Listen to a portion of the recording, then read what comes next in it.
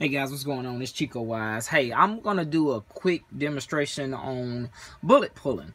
So as a lot of you guys know, I'm a new reloader, and it is my understanding that regardless if you're a new reloader or not, sometimes you're just gonna mess up, and when you mess up, you're gonna have rejects.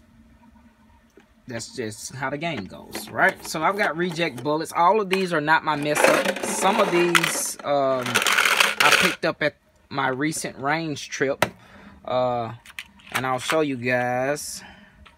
You can see, all the scratches where it was laying on the ground, and people just stepping on it, kicking it.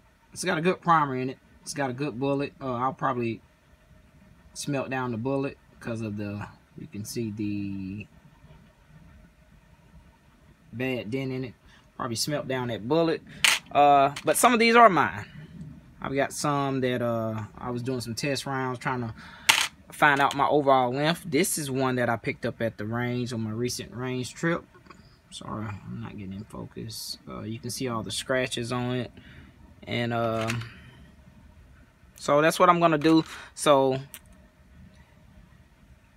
sit back and enjoy.